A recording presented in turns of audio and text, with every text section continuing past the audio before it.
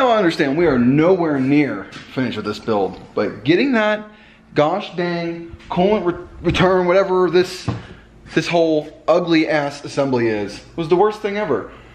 I still can't even get the fitting out of the block. Like, I beat the crap out of it, and I want to just bending it back in place. Where am I at here? And yeah, that was just super annoying. Wow.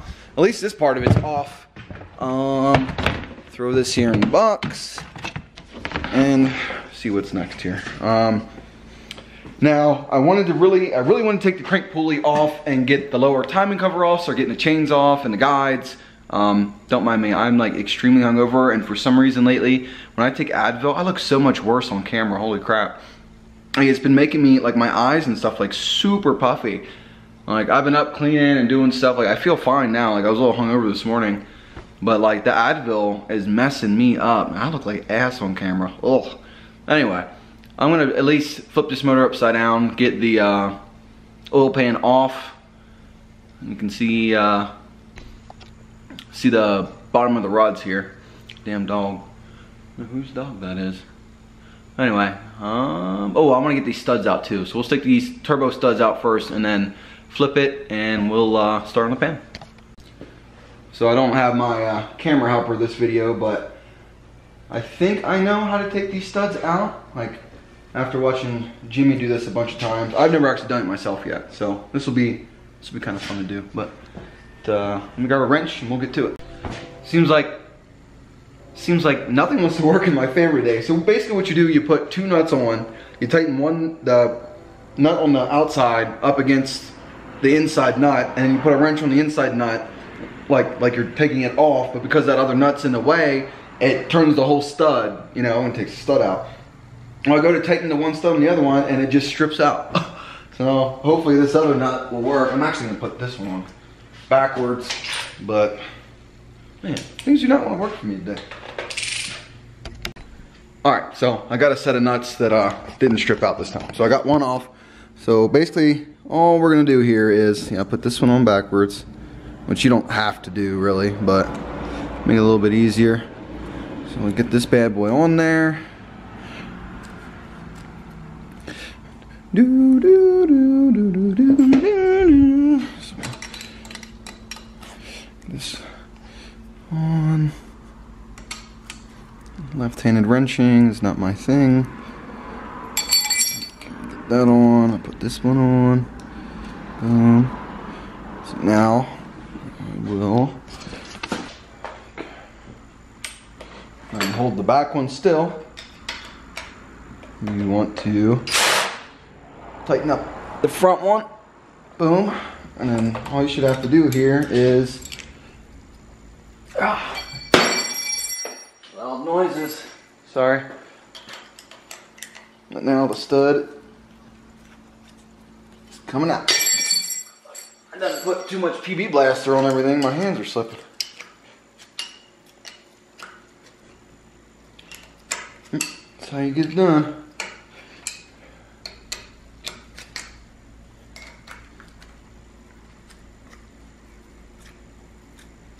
And you'll do the same method to put them on. I don't know what the torques are to put them on, but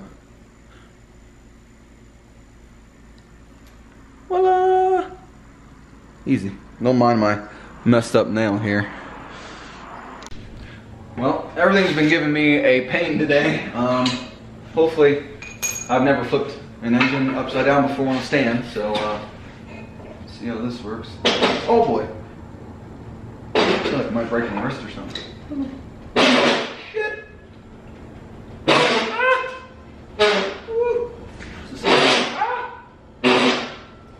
Oh boy. Alright. That wasn't as bad as I thought it was gonna be.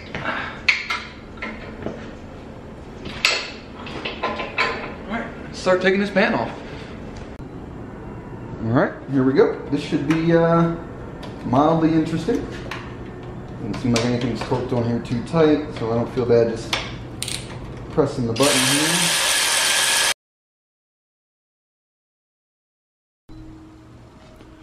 Hoping all these screws are the same length.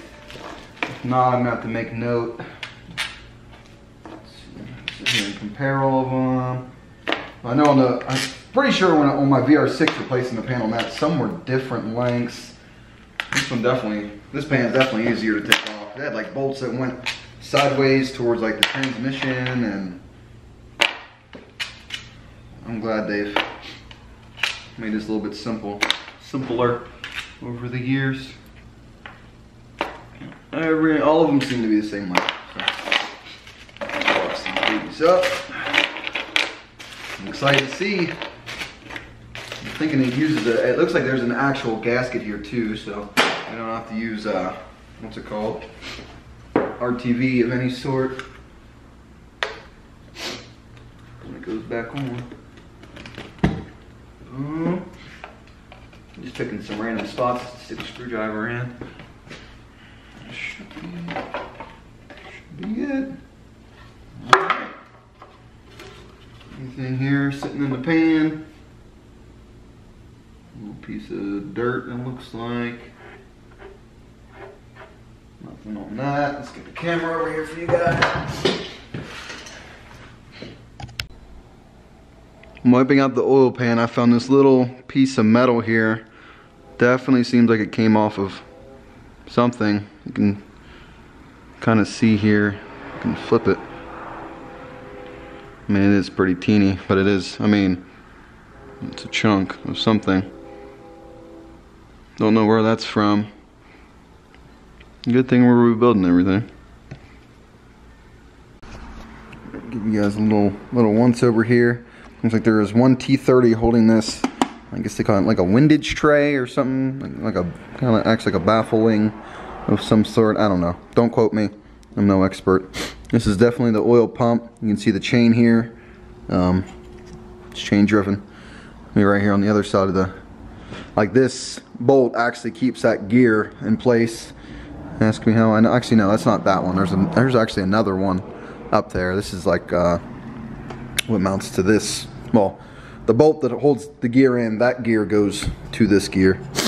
And, I'll get this bolt out, get this tray off, get the pickup out. I want to see inside there. It doesn't look like anything.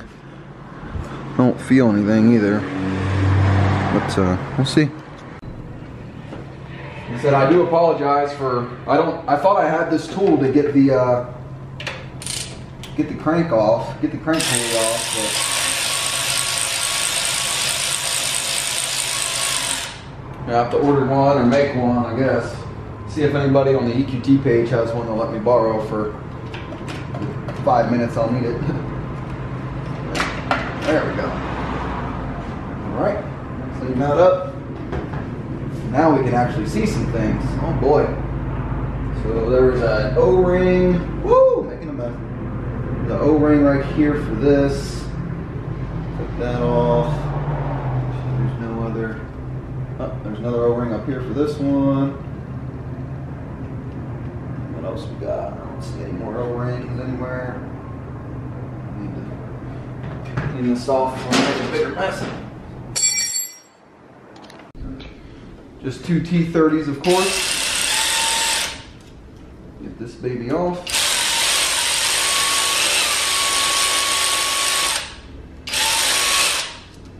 And be careful not to drop them down in there.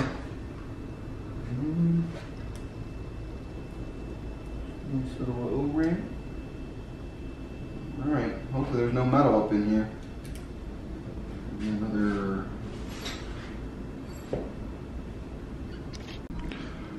Camera doesn't do it justice here, but gave her a good inspection in there. Didn't see any bits of anything, which is good. It's really good. Nice. Well, there really isn't all that much to see, but something I thought was cool. That guy right there, that's your piston oil squirter there. I always wondered how. I've heard people talk about them and whatnot, but I've never actually seen one until now. So it's pretty neat. It just kind of shoots oil up into the bottom. Right there, you're looking at the piston, and it shoots oil, I guess, to help keep everything lubricated and cooled and whatnot. I don't think GTIs have oil squirters. And it's something, also, like, you're supposed to check clearance with the piston and these oil squirters whenever you install, obviously. You want to check clearances for everything, but you got to make sure that the squirters don't hit the pistons, depending on what kind of pistons you go with. But here you can see like the bottom of the rod where it connects here. My light kind of makes it blown out. There you go. You got that. You can see all around here. Some neat stuff. All this, a bunch of oil sitting everywhere. You can see down in here, kind of see timing chain guides and whatnot. Very neat. Very neat. Stamped Audi real big on there. This is all pretty interesting, I think. Can't wait to actually pull these pistons out. But I need that tool so I can get the head off and the chains off and all that. But I don't even know what to do now. What can I do? I can maybe take off this little guy real quick to take that whatchamacallit out, the belt off. Maybe just clean some things. Let's see, I got a whole lot of mess here now that I flipped her upside down. Ugh. Exciting. Well guys, that's all I got for this video. I'm sorry, I promised more, but I really don't know what happened to the tool. I had like a makeshift tool for the crank pulley. I just can't find it. I searched everywhere for it. Looked up in the attic, looked all through my toolboxes more than once. Can't find it anywhere. So I need to source one real fast. Hopefully I'll get one by the end of the week, and then next weekend we can get this freaking head off. But as I got Brookline stuff coming in the mail tomorrow, we can take a really good look at those trailing arms. They are super dope. They're going to be a huge part to the suspension side of this build. And once those are installed, I can actually put my wheels and tires back on, put it on the ground, start making at least a base alignment set, and get all the arms and everything tightened down, because nothing's like tight right now. And I know there's a couple things I messed up on the install. The control arms, I put a washer where it's supposed to be somewhere else, and a couple of little tweaks, but we're back doing that this week. You guys will have 2 videos, one on the arms itself and then tying up the rear end there, and then next video after that we should be back to engine stuff. Hatch should be here.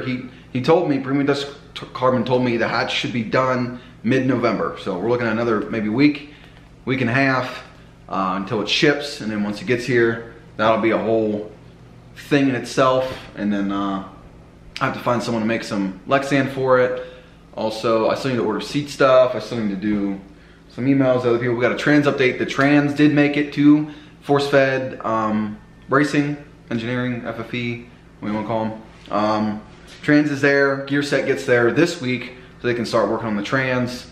It's a bunch of other stuff that I bought for the trans, like the LSD and stuff, hasn't made it there yet. So that's about all I got on that. Hopefully they'll record at least a couple clips for me. I don't know. I need to talk to them again, send them an email tonight. But that's all I got. Shout out to anybody that watched the live stream the other day. I really appreciate it. I thought I was only going to be on there for like 20 minutes and basically be talking to myself, but we had like a ton of people join. I was on there for like an hour and 20 minutes, so that was pretty cool. I'll be trying to do a live streak like bi-weekly, every other week. I'll try and do a live stream, and I need to think of an idea to do this week for that join button down there. You guys see that join button? Hit that if you'd like. It'll really help support the channel, and I'm making content just for the people that are members. So I need to think of something to make this week. But if you are a member and you are watching this and there is something you want to see while the motor's in the position that it is, or whatever, some extra stuff, let me know in the comments. And yeah, that's all I got. So make sure you hit that thumbs up. Thanks for watching, guys. I'll catch you on the flip flop.